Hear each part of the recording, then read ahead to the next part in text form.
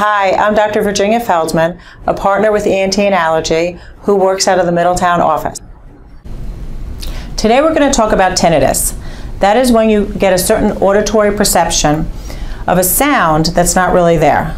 It can be a humming, a buzzing, a whistling. It can take the shape of many different sounds, but it's basically when you hear something in your ear that's not there. Often it happens in both ears, but sometimes it can happen in just one ear. And we all get it sometimes for a brief second every now and then. That's okay.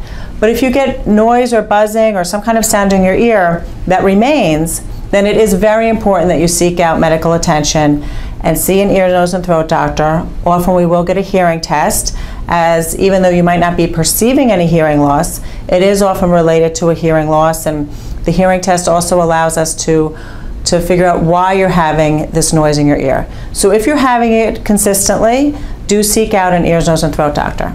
If you'd like to book an appointment with us, call us today, see us today, or visit our website to book an appointment online.